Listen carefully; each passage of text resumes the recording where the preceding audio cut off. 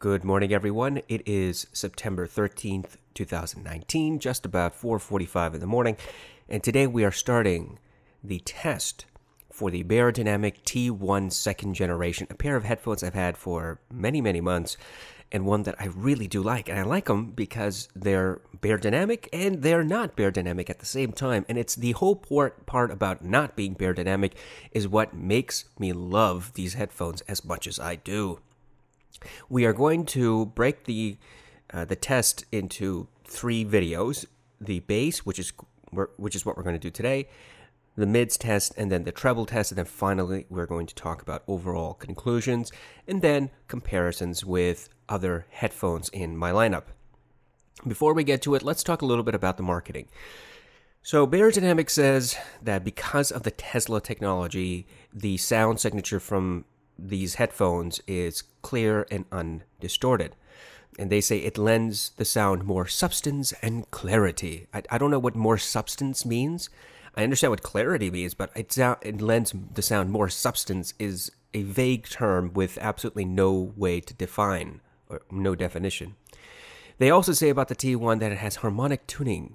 The second generation of the T1 features an enhanced tuning with greater warmth and musicality.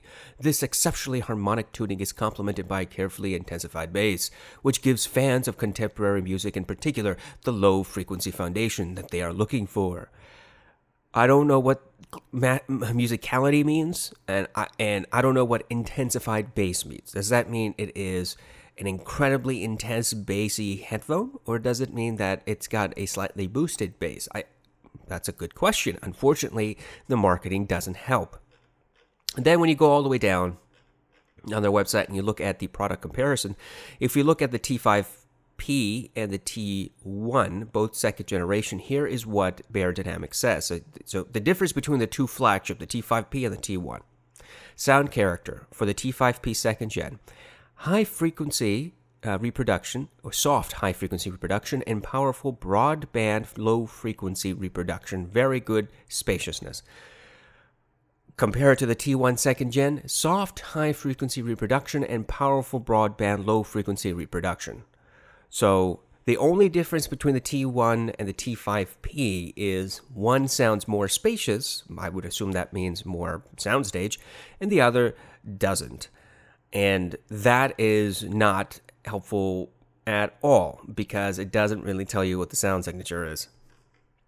These are 600 ohm headphones, which means that they're very, very hard to drive, which is why I have them plugged into my Massdrop 789 at number 3 gain setting, so the highest gain setting, and currently the volume is about 10 o'clock. No, I'm sorry, it's about 8 o'clock. So I missed it by 2 o'clocks, whatever. And that's plugged into the SMSL SU8 as a balanced stack, and we're going to listen to Spotify because that's the test playlist, and because everybody has access to it, and because I have 27 people looking at Spotify now. All right, let's get to it. We have 4 songs we're going to test today: Pure Water, Mountains, Drum Solo, and Lion by Kodo. So let's start with Pure Water. Here we go.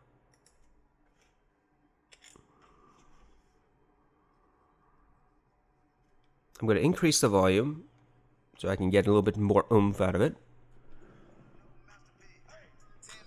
Now the volume is about 11 o'clock.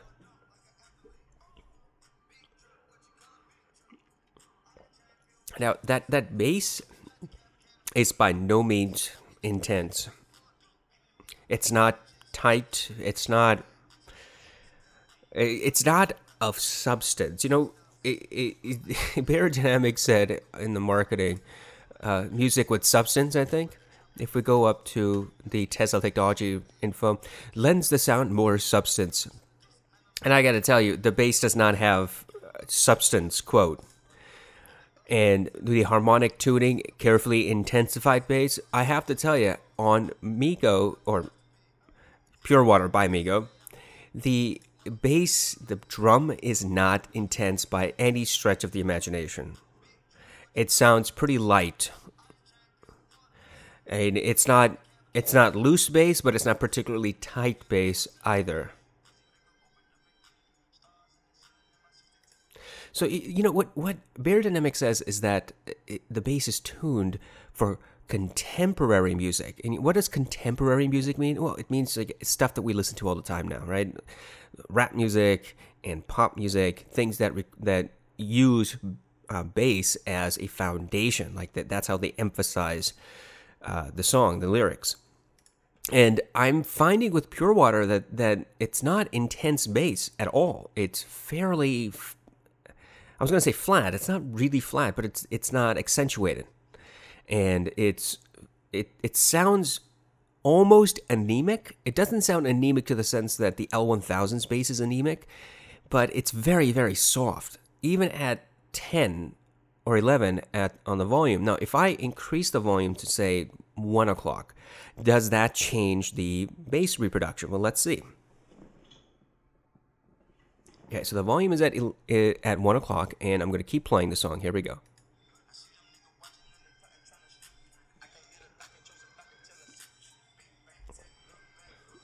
At 1 o'clock, the bass tightens up, and it has slightly more emphasis, but it's not a big difference. So here's the thing. Even though these headphones are hard to drive, and the more power you give them, the more you'll get out of the driver, the problem is that even between 10 o'clock or 11 o'clock and 1 o'clock, when you make that change from 10 or 11 to 1, you're putting more power and you're using a very powerful amplifier. The headphone simply isn't providing that bass oomph.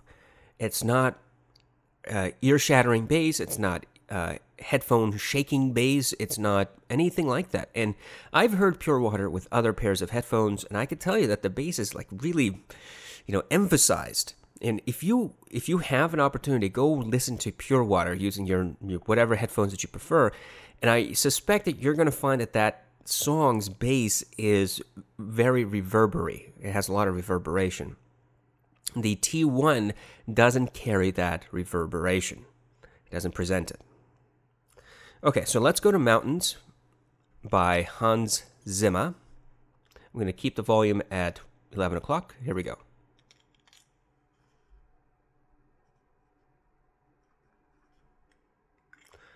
I can hear the little sizzle in the background. I'm going to increase the volume to 1 o'clock.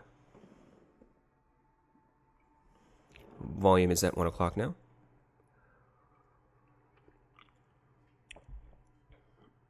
It's very soothing sound. I mean, it's not harsh at all. It's not peaky. Christopher Comstock, known professionally as Marshmello, is an American electronic music producer. Do you hear that? And DJ. That's. Should I keep going? That's SIRI just decided to jump in. God, I hate Apple sometimes. Okay, so the soft build-up to the song is very smooth on these headphones. You've got a little bit of the bass drum that comes in intermittently, but it's not reverberate at all. There is not a big emphasis on that bass. In fact, that rolling bass feature around, say, 55 seconds of this song, it comes in brum, brum, like a big bass. It doesn't really sound like a big bass. It just sounds pretty muted.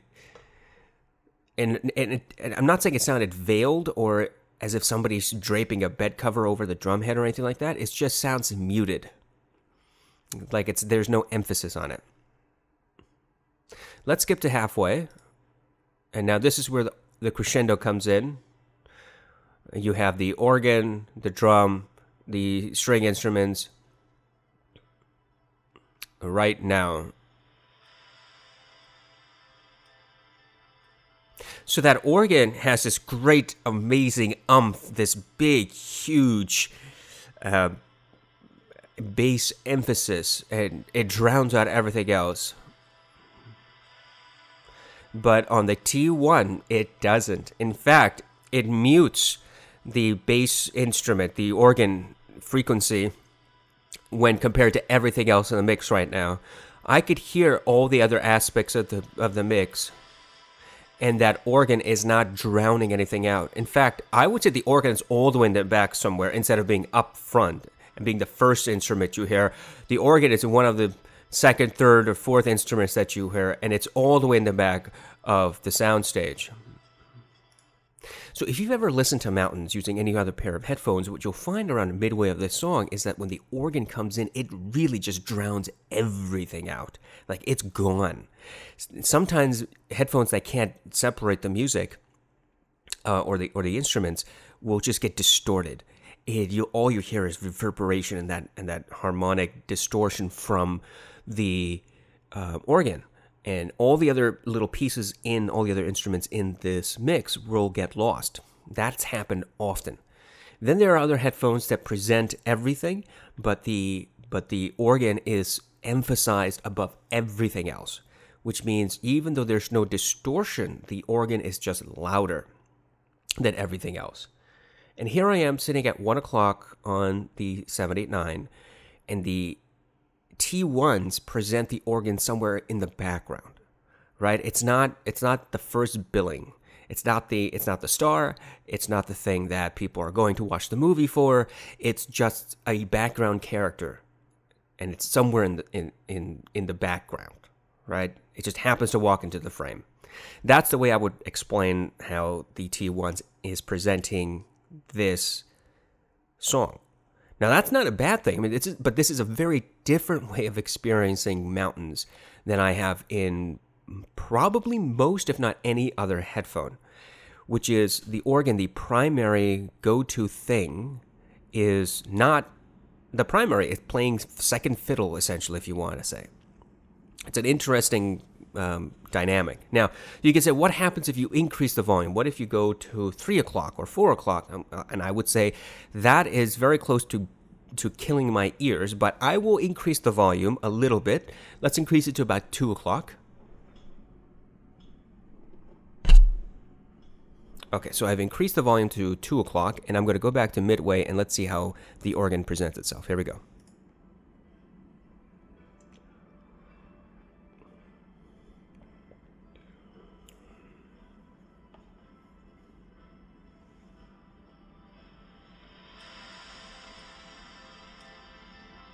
Yeah, at 2 o'clock, the organ is much more defined. It's still not a rumble, but it's louder for sure. You might probably hear the song right now through my headphones because it's as loud as it is.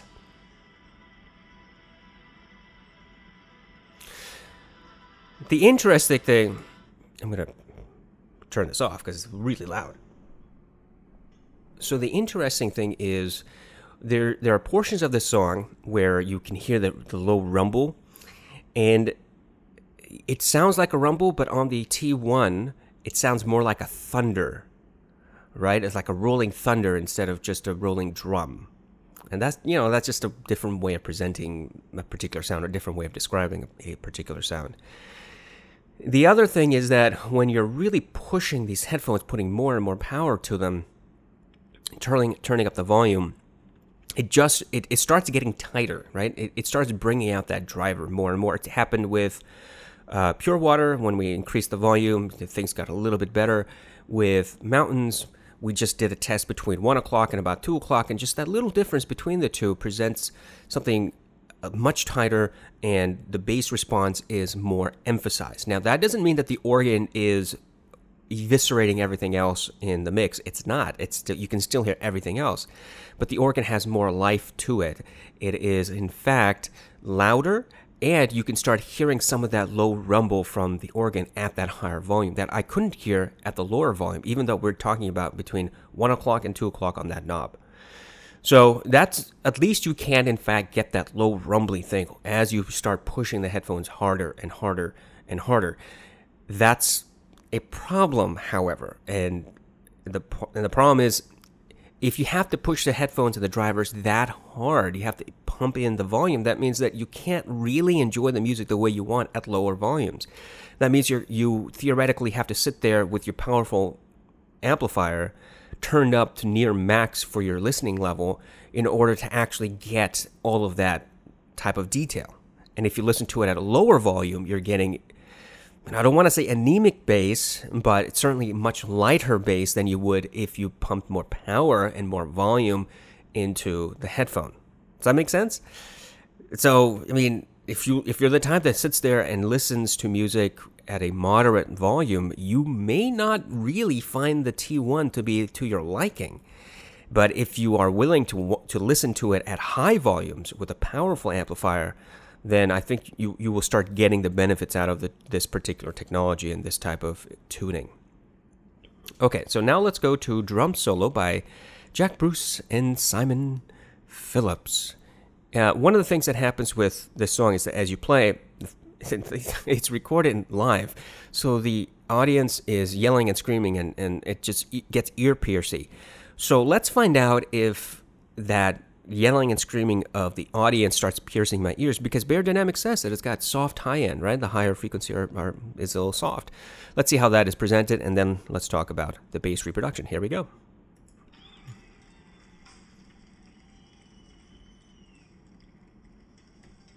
So no ear piercingness whatsoever with the audience. It's very soft, even at 1 o'clock on the dial there. I could say that the drum sounds fairly natural to me. It's tight, it's fast, but at this volume, at 1 o'clock on the 789, I can't hear the drum falling out of itself, right? Like there's that boing, boing sound that sometimes comes with good pairs of headphones. I'm not hearing that. I'm just hearing the drum head being hit. And it sounds like there is something covering the drum head, you know, maybe a bed sheet or something to mute that drum strike. Now let's increase the volume to about 2 o'clock and see what happens. And I'm going to let the song play and increase the volume. And I'm going to wait before I comment so that I can get an idea of what's going on with more power.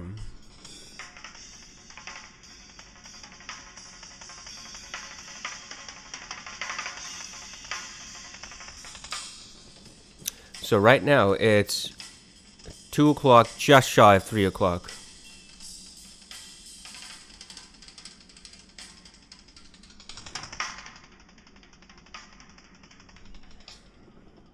Okay, that was exceptionally loud. I assume you were able to hear it. So here's the thing. At 1 o'clock, it's kind of muted bass. At 2 o'clock, it gets a little bit tighter. And at 2.5 and 3 o'clock, somewhere between there, it really just tightens up and it just comes to life. And the drum doesn't sound as if there's a bed cover over. It just starts being more visceral. Now, it's not the same visceral as the Atticus or the Audeze XC. It's not that type of visceralness. It's simply a much more fast and in-your-face drum response, bass response, than it was at the lower volumes. And this is consistent with the other two songs that we listened to, Pure Water and Mountains, that the more power you give these headphones, the higher you turn that volume, the better the driver actually does respond. And one of the things I have to point out is that the driver doesn't become distorted at that higher volume, at least not yet. And even when I'm almost at 3 o'clock, which is exceptionally loud, I can still hear the other instruments. I can still hear the crowd, screaming and yelling in the background. It's not really ear-piercing, and it's just really loud, and that bass frequency tightens up. It's like when you have your hand in front of you, right? You hold out your hand in front of you, and just kind of hold it out. Don't clench your fist. Don't do anything. Just kind of let it out. That's the type of bass you get with really loose headphones, right? The bass response is kind of loosey-goosey. It's not really doing anything. It's just kind of in there, and it's causing issues. It's just flopping everywhere. Now, curl your hand halfway into a fist, but don't clench it. Halfway into a fist, right? Now, that is the way that I would say, by analogy, is how the T1 presents bass at lower volumes. Like it's there, it's not loose, but it's not particularly tight, and it's not really a fist of bass. Now clench your fist really tight, okay? That is basically how the T1 presents the bass once you put more power to the headphones and you increase the volume. Now that is a fist of bass. That is the way I would describe the bass response. There's loosey-goosey, that's not the T1. Then there's kind of a half fist at lower volumes, which is the T1. And then there's a fist of bass at very high volumes with a lot of power going to the headphones, and that's also the T1. Hopefully that makes sense. Okay, so let's do the last song, which is Lion by Kodo. Let's start. And the volume is at 1 o'clock.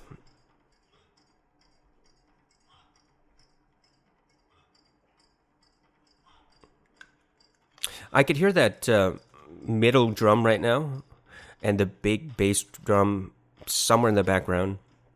Right now we have the faster drums, and they sound really tight, really fast, very clear.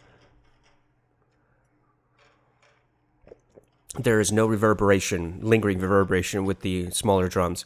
Now we have the middle drums come back in. They have a slightly longer reverberation. You can hear the different tonalities between the two. And the big rolling, thundering bass drum should come in right about now. There it is. And I could hear that big, low, rumbly bass drum. I can hear the middle drum a little bit, but it's kind of melding with the bigger drum. But I can definitely hear the smaller drum. Let's increase the volume. The volume is just shy of 3 o'clock. And at 3 o'clock, that smaller drum becomes visceral. It's really in my ears. Very pleasant, intense, fast drum. But that low, rumbly bass drum still remains low and rumbly, undistorted, not interfering with the faster drum strikes. And I could say this. Let me bring down the volume and stop this. At that intense volume level at around 3 o'clock, it sound like on this song, it sounds almost like you're sitting like 2 rows away from the stage.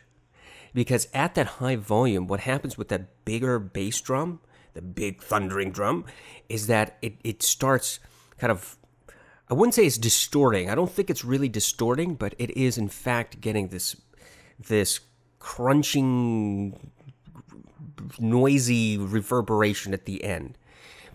And that's not the accurate way to describe it. It's just how I can describe it right now at 5 o'clock in the morning, which is when you're sitting that close to a giant drum, if you've ever sat that close to a giant drum, well, here's what happens. You don't hear the detail, right? Because it's just such a big, huge drum, and that frequency just hits you when you're that close, and you miss out on the detail. What needs to happen is that you need to give room, some breath to that noise. And the further back you sit, the more detail you'll be able to pick up, because as the sound is propagating through the atmosphere, through the room, some of that intensity bleeds off, and so now you get to pick out some of that detail. Now, there's a point at which in the room that you're not going to hear that detail because it's dissipated so much. But there's actually a fulcrum. There is a point in the room where you sit and you hear all that detail, and you still feel the bass impact. Sitting up front, second or first row, is not going to give you that, not on that type of instrument. So that's what I mean. Like, it sounds like you're sitting at the first or second row. You're missing out some of that instrument detail. And if you sat a little further back, you would get a little bit more of that detail. But sitting that close, you get a little bit more distortion and kind of muddy feeling. But that's natural. So don't think that is me saying that the driver is muddying the music. It's not.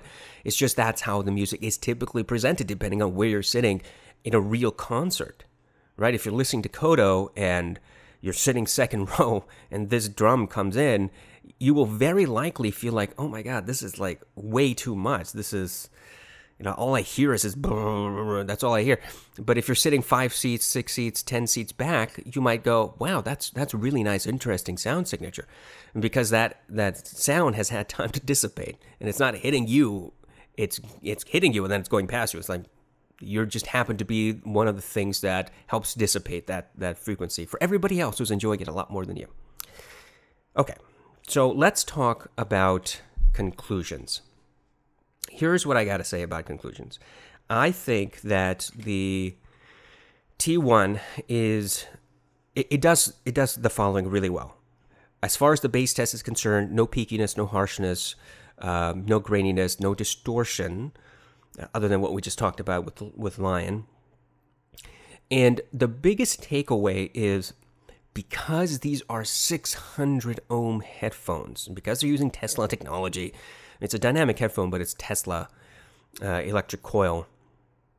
What happens is that you need a really powerful amplifier, and you need to turn it to a really high volume level, putting more and more power to it, in order to really start enjoying the driver, to start enjoying the sound character of this headphone.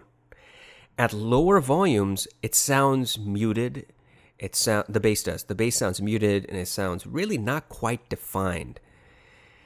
And if you're the type of person that doesn't listen to music at high volumes, or you're the type of person that has amplifiers that are, run-of-the-mill amplifiers, they're not the 789, they're not the 788 from Monolith, they're not the Audio GD that has almost 10 watts of power, things like that.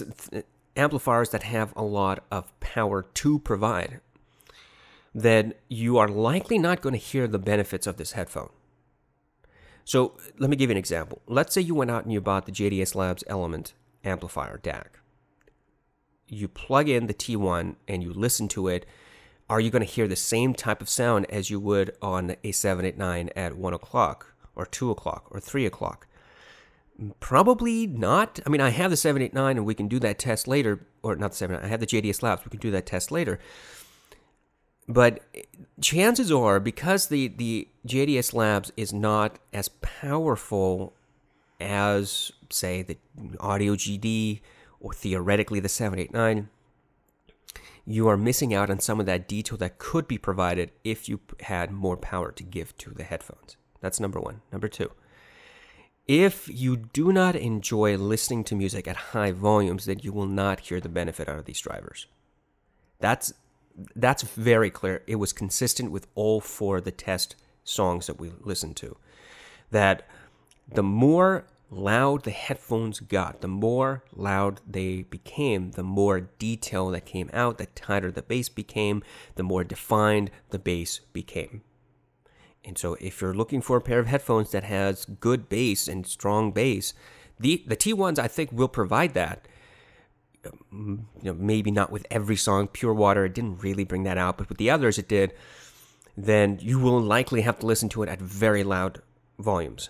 And that's a decision you're going to have to make, whether you're willing to do that or not.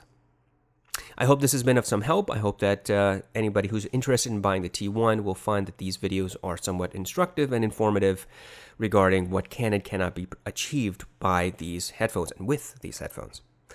I would like to thank all my patrons, all 5 of them. They are very generous individuals. Thank you so much for contributing, for donating some of your hard-earned money every month, once a month.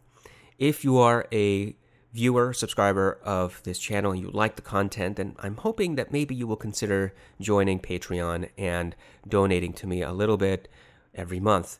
You see, a couple of bucks a month will help me out a whole lot, and because I buy my own stuff, I don't get hand-me-downs from other reviewers, I don't get review units from manufacturers, I can give you honest feedback and honest reviews about each and every one of my products. And that's what I would like to keep doing. So even just a little bit, a couple of bucks a month would go a long way to helping me keep this channel progressing. And I appreciate any contributions that you might be able to make. If you are a viewer but not a subscriber and you like the content, then hey, maybe you'll consider subscribing. And to all of my subscribers, we are well over 400 now. Thank you so much for subscribing. Thank you so much for joining our little but growing community. I hope all of you have a wonderful Friday, because it is Friday, at least for me, and you enjoy your upcoming weekend. Take care.